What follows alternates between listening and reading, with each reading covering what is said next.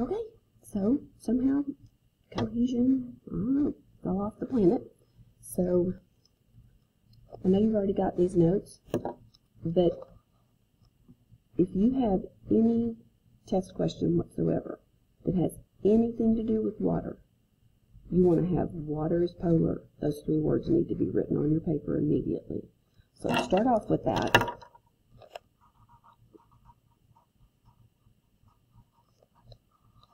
So you've already got this written in your notes. Actually, I have these notes written like 4 times because I've done the recording like 4 times. Anyway, sometimes technology, not my friend. So for cohesion, if of all the ones that we've talked about, this is the one that's the most important. So it's going to be the basis that drives all the other properties that we looked at for water. If water didn't associate with itself, then you wouldn't have any of the others, because the hydrogen bonds that are there, that's what drives all the other properties. So this is just water is attracted to itself. That's it. And the reason it's attracted to itself is because it's like a little magnet. You know, I had those little waters over here that I was showing you before, and there's an orientation that's predictable.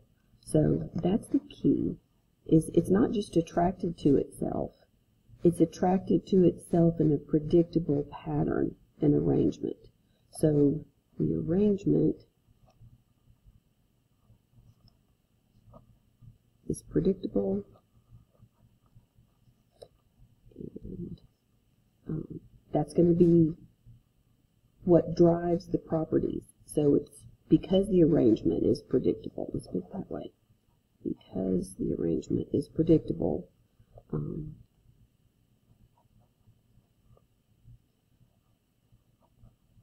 the water molecules, they begin to act like a collective. So that just means they act like one thing. They act like a collective unit. And so that's going to give you these predictable behaviors that they're going to have. So let's see if I can find the last time I did this. It'll be right here. So we're going to go back through again and be sure that we're clear about polar and we understand about covalent bonds. So let's be sure we're cool with that. Because as soon as you say this, you really do need to demonstrate. So when you're answering questions, you're really not answering a test question. You're providing insight for the person who's reading it, that you understand the material, like you understand the concepts. So polar has to do with any type of molecule that has a difference in charge across itself. So it's a molecule that has a difference in charge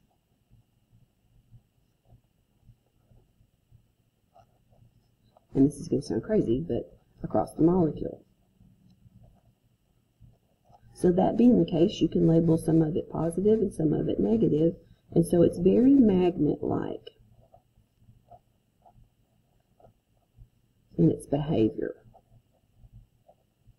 And when it's behavior, you want to think about how it orients itself. Orient means place itself in space. So polar has to do with, anytime you're talking about polar, you're talking about molecules that have difference in charges. And so that lets them interact with other molecules. So it's going to give it the ability to interact with other molecules. So right here we're talking about water with water.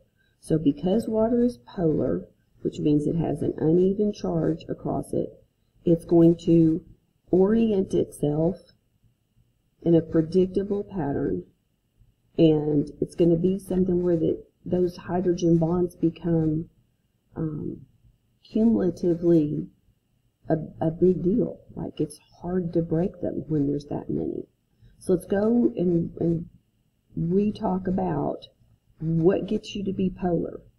So, yeah, you've got this difference in charge, but so how did I get to be polar? What caused that? Electronegativity.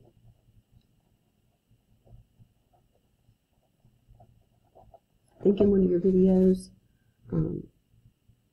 definitely you should watch the great big long huge ridiculous video notes before you do this.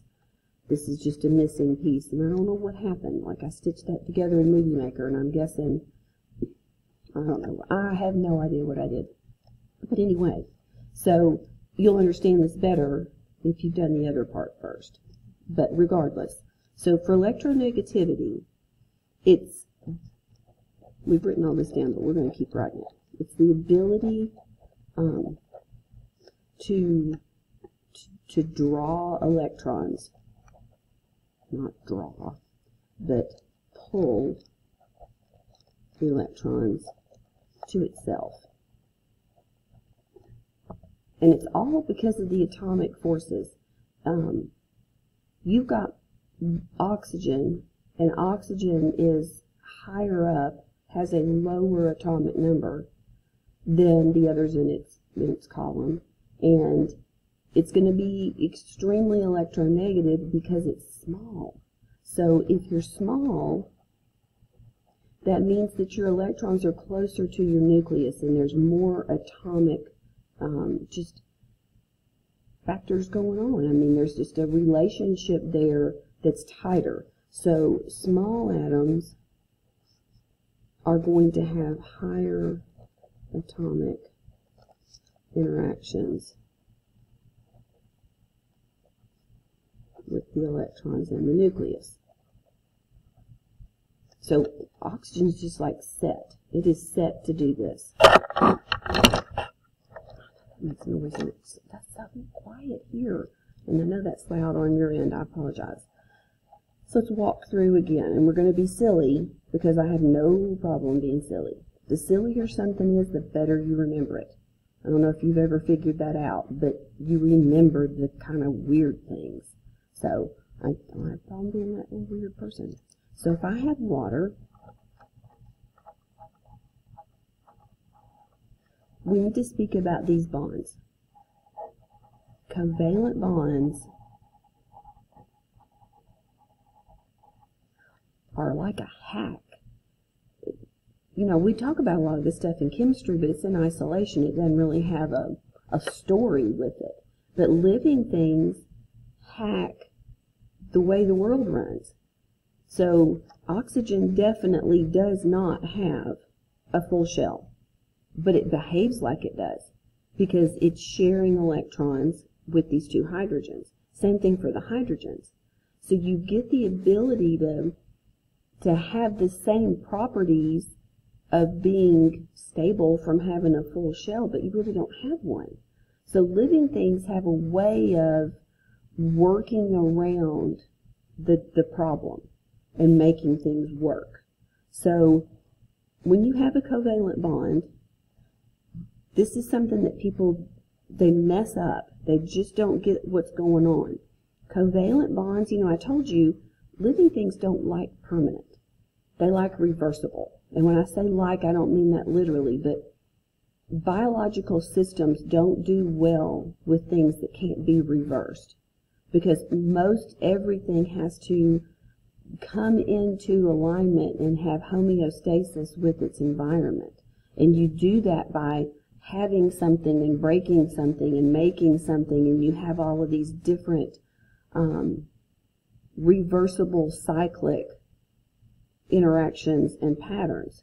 So a covalent bond, it's reversible, but it's only reversible if you have the enzyme that, like a little machine, that can actually break the bond. It's very stable.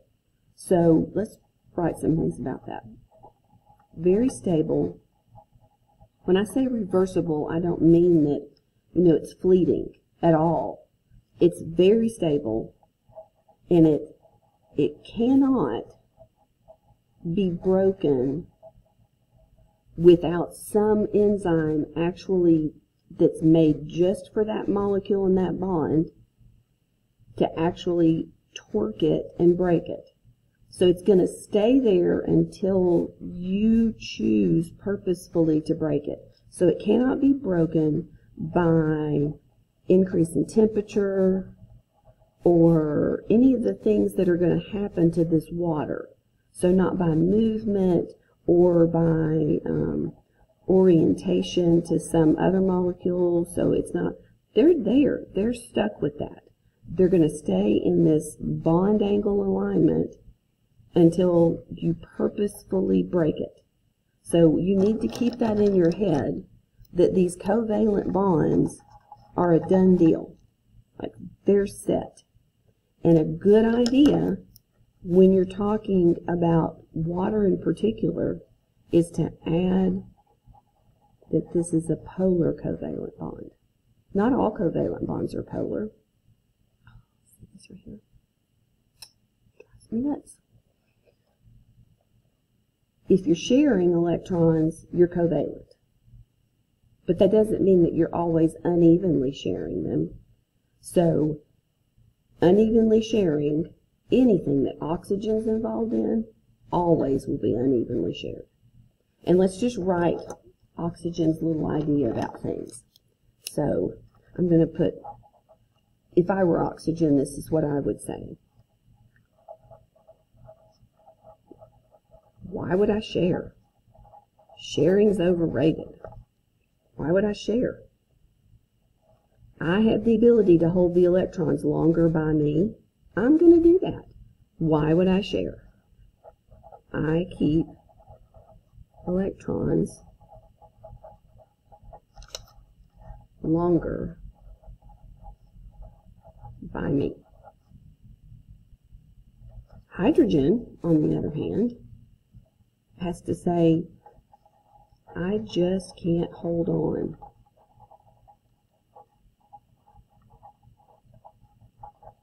to electrons for very long.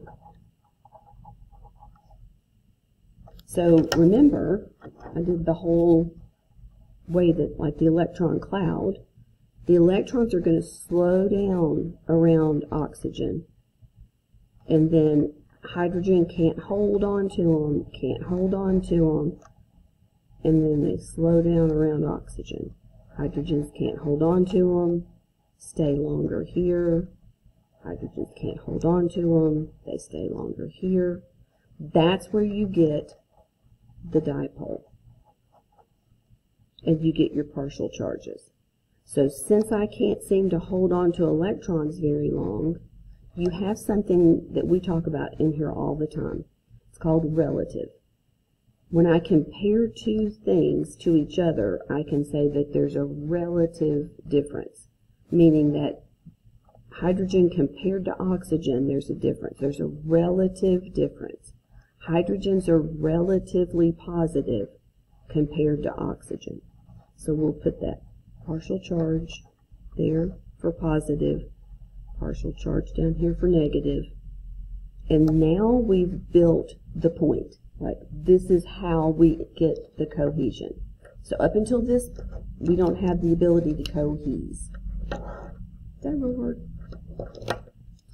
I don't know. We're going to draw water. This is super important. You're going to have this. I don't think it'll be part of your test. It'll just probably be a quiz. And you're going to take it until you do it right. So let's get it right the first time. And it seems like a really silly thing to be so determined that you understand. But if you don't understand water, you're going to really, really struggle. Because biological systems are water-based. And they completely and totally have to abide by what's going on with having a polar molecule that is creating a dipole because of electronegativity. So let's draw water, and I'm going to make a list of things over here that you need to have. So this will be a short free response. You'll have to draw water with water, water with sodium ion, water with the chloride ion, and draw them oriented correctly with all their parts. So here's how you do it. And this sounds crazy, but people mess this up, and I don't know why. If I asked even a first grader what is water, they would say H2O. But people will do the weirdest things, like put 2 oxygens and 1 hydrogen. I don't get it. So the first thing we're going to do is we're going to draw our water right. So we're going to draw 2 hydrogen, and we're going to draw 1 oxygen. So I'm going to put it in the middle. So 2 hydrogen, 1 oxygen. Then we're going to draw the covalent bonds. And those are going to be like a dash. And I color code everything. So these are going to always be, when I draw them, yellow. So there's 1 water. And we're going to go ahead and completely put all the information around this 1 water. And then we're going to add another water. And we'll keep adding them until we end up with this water and 3 around it. That's what you're going to have to do for your short free response. So now that I have water, there's information here that I have not given you, which is, let me tell you these partial charges, because that's going to be how I determine where I put my next water. So hydrogens behave like they're positive. So there's, all you have to do, if you think about it with this, is just, but don't just put just positive. Basically, you're drawing an S with the bottom loop back toward itself. Nobody's going to care if this isn't drawn the way that you think it should be. So we're going to put, add the partial charge. So partial positive for hydrogen, okay? And then you're going to add the partial negative. Why did I? Oh, because I didn't put the partial negative for oxygen.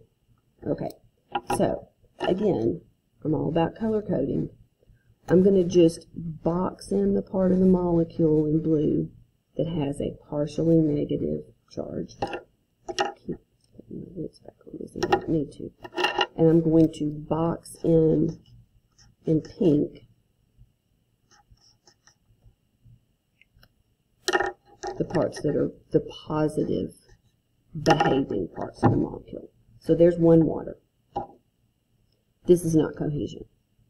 So an emergent property is, once you have enough of something, it behaves differently. That's really what emergent means.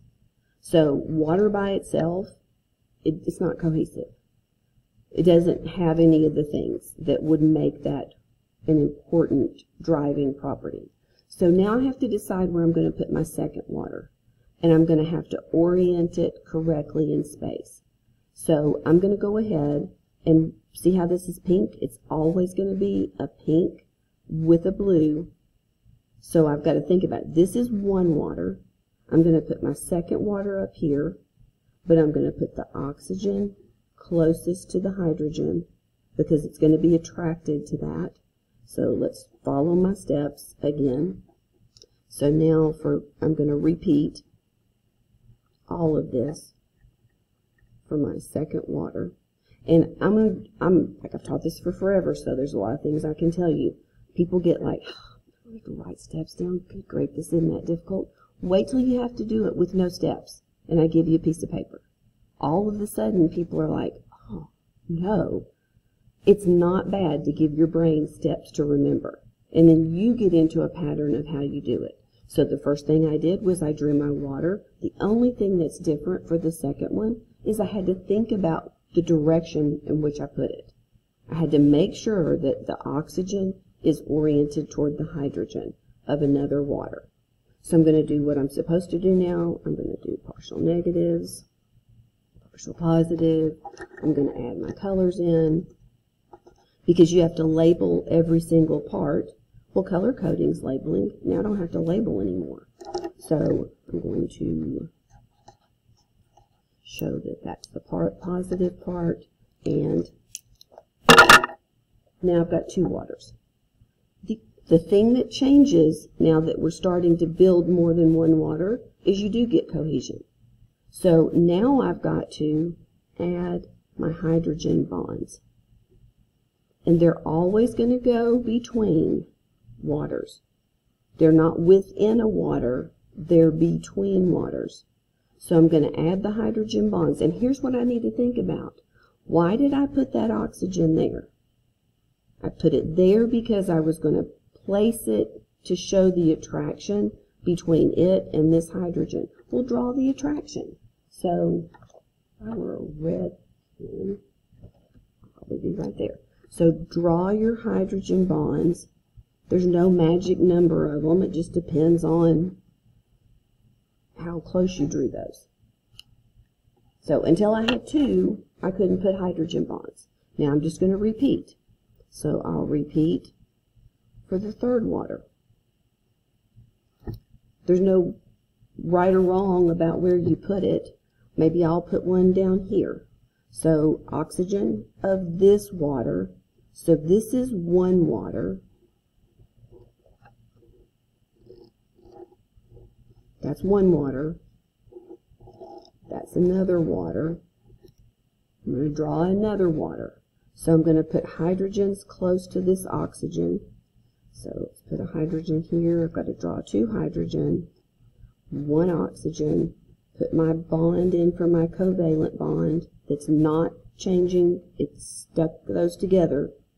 Put in my partial charges because of the electronegativity of oxygen. Why would I share? I can keep the electrons more to myself. So partial negative, partial positive. Then I'm going to use my color coding so I don't have to label. That's the negative part of it. It makes sense that the positive part would be oriented toward the negative part of the other water. So here's yet another water. And once I have these waters close to each other, I can draw hydrogen bonds between the two waters. And so I might as well just show that these are both going to be attracted to that. Nothing wrong with that. That's the way it came out when I drew it. So the directions would say, draw a water. Then draw three waters associated with that water. So I'm going to do another one. I could just draw one down here. You're supposed to draw it off of the middle one. So I'm going to, I don't know, let's draw it different. I'm going to take it, no, I did an oxygen. Let's do some more hydrogen. So I'm going to come over this way. I'm going to draw the hydrogens attracted to this oxygen. So draw two hydrogens. I did that. I put it oriented toward an oxygen on another water molecule. Done. So repeat for fourth water.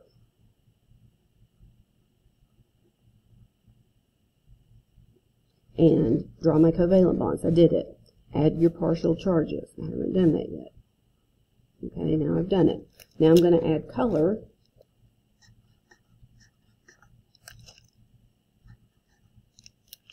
Because I don't want to label.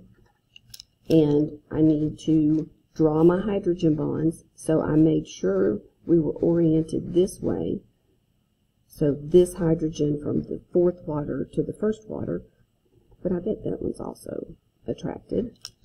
And then I'm going to just show you that that's its own water. Done. So this is one that you'll have to draw. I've done it before. Done it before. Okay. And then you're going to have to draw these. You're going to have to know that sodium is positive. You're going to have to know that a chloride ion is negative. I'm not telling you that. The directions will say, draw a chloride ion and 3 waters associated to it. Well, do I have 3 waters? Let's just see. So chloride's negative. I would expect to have a big old circle of hydrogens belonging to other waters. And I do. So here's one water. Here's another water. And here's the third water. So I have three. I have the hydrogen bonds. Everything's there. Now I'd have to tell you what the labels are. You don't have to do the blue and the pink boxes. I just do that because I can quickly go, chloride's negative, I should have just pink around it. Sodium's positive, I should have just blue around it. So you would have to know sodium's positive and oxygen's going to be attracted to it from all the waters. How many waters do I have? There's one. Ooh, that's getting crazy. There's two. And there's three. Because if you don't get this part, you don't understand anything about how biological systems work. Silly as it is. Okay. This is my 4th time I've made this. You come see me next week. I'm super excited. We'll stay safe. We'll all be fine. I cannot wait to see you. So excited. Guess what? I forgot to write something really big on here. What's the reason why that water sticks with water? Because I meant to put it. So, cohesion.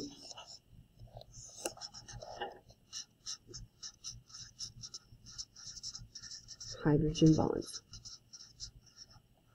It's driven by hydrogen bonds. Hydrogen bonds where? Between, not within, between waters. They're fleeting, they're weak, but there's lots of them. So having lots of something gives it power. And so they're constantly going to make and break and make and break and make and break and reorient themselves based on the kinetic energy of the system. But the bonds between them, they just keep making new ones wherever the water moves. So as it's moving, it is constantly always associated. So you know how I am with my little weird things. So when Hunter was a baby, now you gotta remember, he's almost 30. So there weren't a lot of people who had the little, I don't know, backpack leashy things. They didn't even make them. So I went to PetSmart and I asked the lady, because he was so fast, it's like lightning. And I was going to pick my mom up at DFW, which is ginormous airport. And I knew he'd get away from me. Like, I was terrified. So I went to PetSmart and I said, do you think he's a medium in a harness? Well, the lady was like dumbfounded. She thought I was an awful mama. So put him a little harness on, got the little retractable leash thing, and hooked that to him. And he thought that was the coolest thing ever because he could run till it was done. And then he knew that he could, like, I would reel him in like a fish, and he'd be like, Mama, I'm a big fish. But anyway, that's what this is like. They're never untethered to each other. Hunter was never untethered to me. So they're always connected. Now, are these two always connected to each other? No. Like milliseconds. You can't even hardly measure it. It's fleeting. There and gone, there and gone, there and gone. But collectively, they're all always collectively connected. Weird word. Do you get what I'm saying? It's like they're tethered so that they behave as one thing, and that's where you get cohesion.